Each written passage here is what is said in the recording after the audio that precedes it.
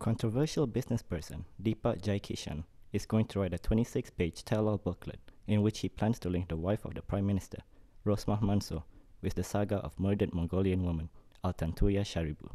This, he said, was his own direct response to Rosmah's planned autobiography, in which she is to include a chapter dedicated to answering allegations leveled against her.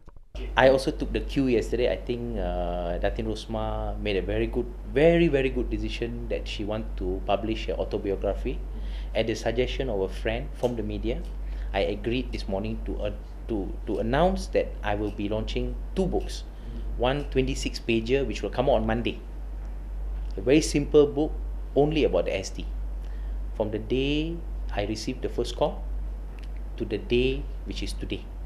What has transpired, the truth, the facts. I got a lot of SMSs and all that. I will print the SMS and put together.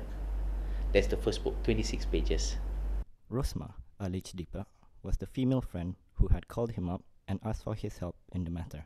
The carpet dealer said the book would be printed in the thousands and distributed to members of the public as well as be made available online.